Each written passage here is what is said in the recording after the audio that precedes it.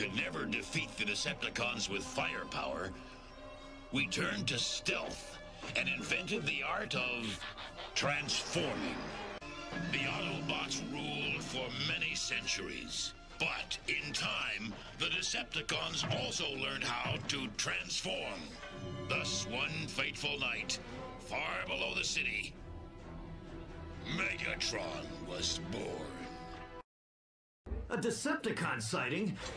These organics wouldn't know a Decepticon from a garbage bot. Tell your organic captain we're going to investigate. You, humans will probably be in the way. Better to hang back and let a real Autobot handle this. And don't worry, Organic Fan Zone. I have a maintenance bot along to clean up anything that might get messy. What you should do is stick within the scope of your programming. If I need a trash can emptied or a floor mopped, I'll call on my buddy Optimus Prime. Or should I say, Maintenance Prime.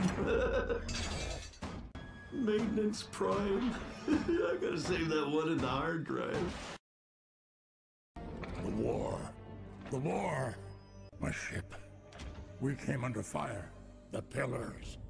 Where are the pillars? Only 5?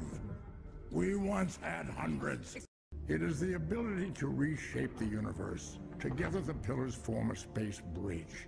I designed, and I alone can control it.